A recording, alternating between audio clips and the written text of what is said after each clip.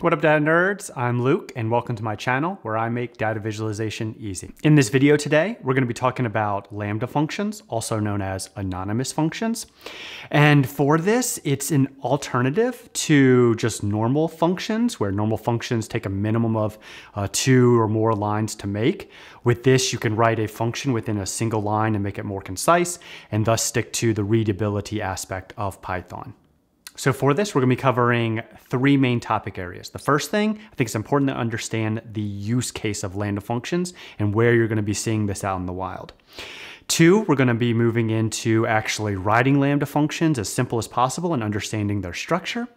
And then the third portion, we're going to get into actually applying it and using it in ways that I find that I use it quite frequently for data analysis. So with that, let's jump right into my computer. So here we are in my Mac with VS Code up and a Jupyter notebook running. And the first thing we're going to be going over is the typical use cases of Lambda. And so for this, in the last video, we were talking about functions, and we were actually able to dive into the Office data set, which I have included a link below. But we went through and we basically counted the number of lines each of the actors had from the Office. And what we did is we put it into this dictionary, which I have right here at the bottom, and it shows you the different lines that each of the actors had. What I frequently accomplish in data analysis, though, is, well, I have this, but now I need to sort this list or sort this dictionary. And specifically, I need to sort it by the values. And so that's the task that we have, and that's where Lambda actually comes into play, is using and sorting this. So in order to sort this dictionary, it's very common to use the sorted function. And what it does is you provide it 2 values to the sorted function. The first one being the iterable, the thing that you want to iterate through in order to sort. And then key, the second argument, which you can specify, and it will outline which item within a dictionary or a tuple or a list that you want to focus on to sort on.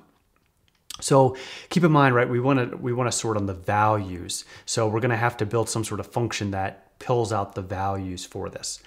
But first, before we get into that, let's talk about the iterable first. So looking at what we have actor lines, and do Shift Enter, and yeah, it's a dictionary, but dictionary necessarily isn't necessarily something we can iterate through. So we'll use the actor lines.items method, and what this will provide us is a list of tuples. So Michael 12317 is a tuple, Pam 5375 is a tuple, and so on. So this is more of an iterable that we want to use. And from this, we want to actually get a sort by this second item in the list. So just going back to the function, we're going to be using the sorted function.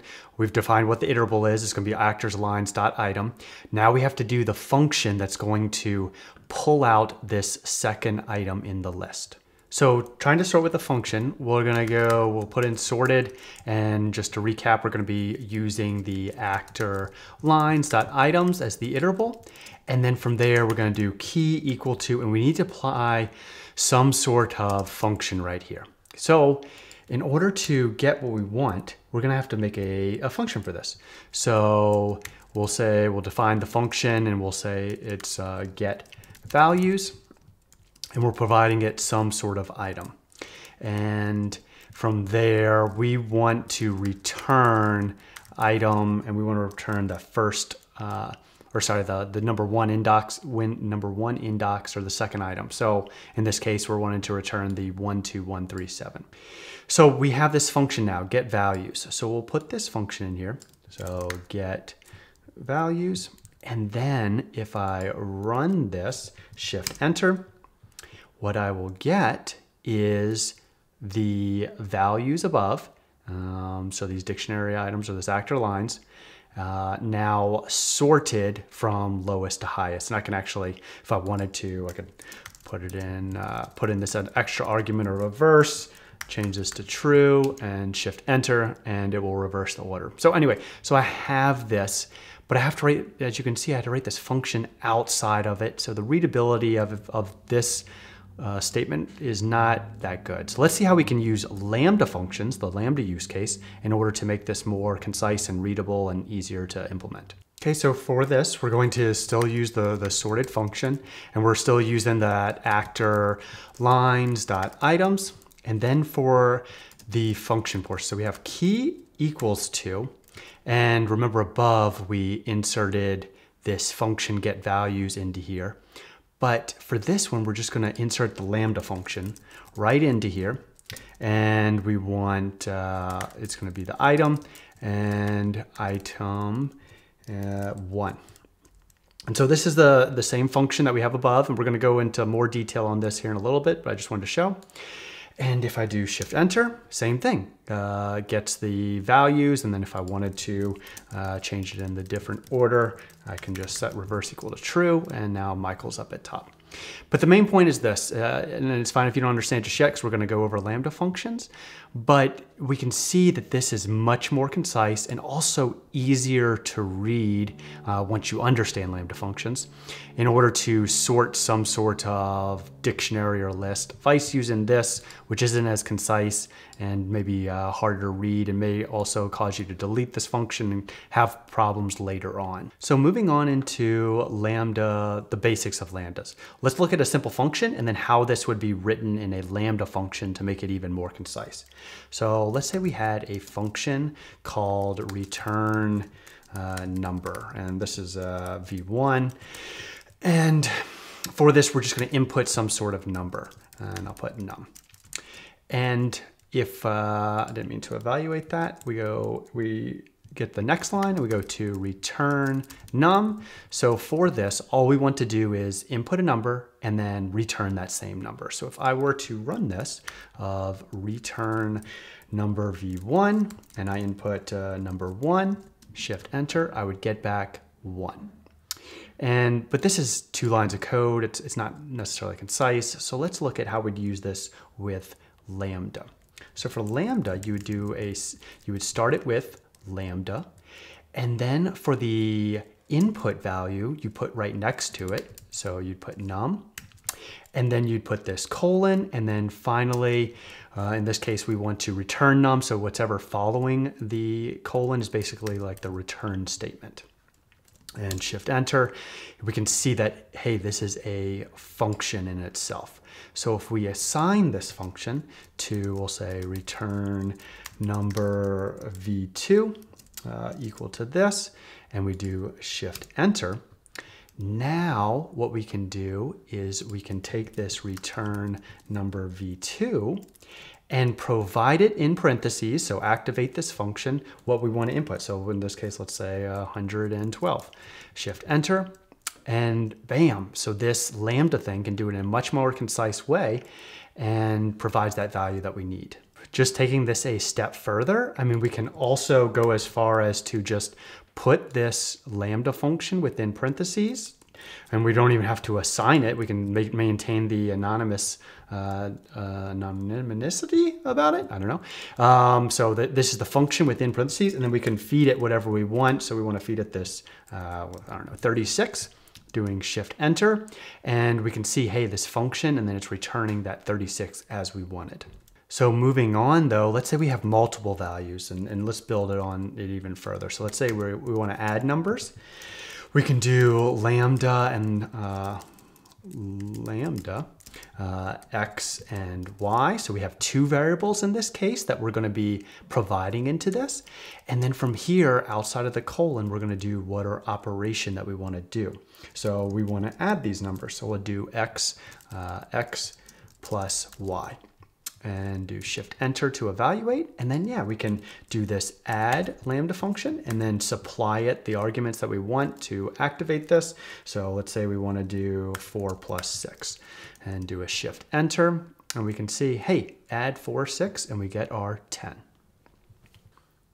Let's keep on taking this further. And let's say we had this list, and we routinely, whenever we have these types of lists, we want to return, for some reason, we want to return the 3rd value in the list.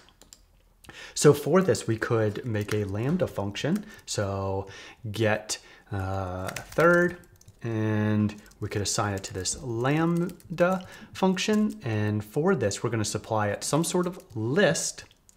And from this list, we want the third item of that list.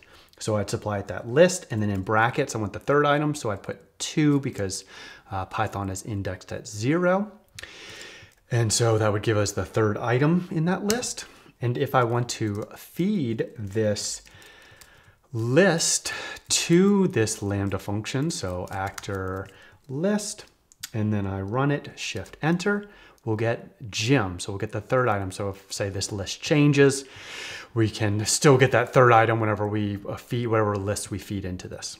Moving into the application portion of Lambda functions. So we're gonna have 2 tasks for this. We're gonna have a list of numbers, and for those lists, we wanna extract only odd numbers.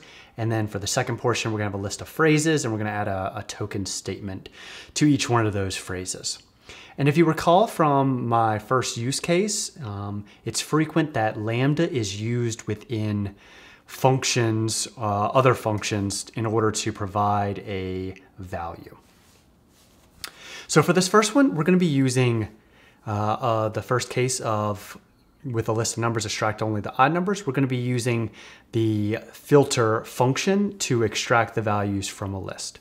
And the basic structure or syntax of this is you have the filter function, and then you feed another function inside of it. And then you have the iterable itself that you want to cycle through. So in this case, in our case, it's going to be a list of numbers. And what happens is it will cycle through this list, and this function will match up with these iterables. And whenever a value is returned as true that coordinates to an iterable or an item in an iterable, it will maintain that item in the list. So let's see what I'm saying, and let's actually build it. So here's the list that we're going to be using. We're going to be using Dwight's sales, and it's a list of different numbers. And for this, remember, we want to get the odd number values from this. So for this, we're going to be using the filter function. So we'll start with filter, and then we need to input the function. Remember, we're using Lambda for this.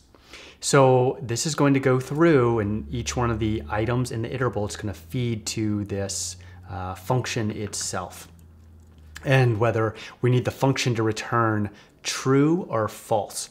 So for this Lambda function, we need to evaluate for the numbers that we feed to it. If the number is equal to, or if, the number divided by, or the modulus of 2 is equal to 1. So therefore it is odd, it will return true. And then from there, we'll feed the iterable. So it will be Dwight sales. So each one of the items, so this 192 is going to go through into this Lambda function. And from there, it will divide it by 2. If the remainder is equal to 1, which it won't be in that case, but it won't be, so it'll be false, so it won't be retained in the list. But when we get to an odd number, it will be 1, it'll be true, and we'll maintain that number in the list.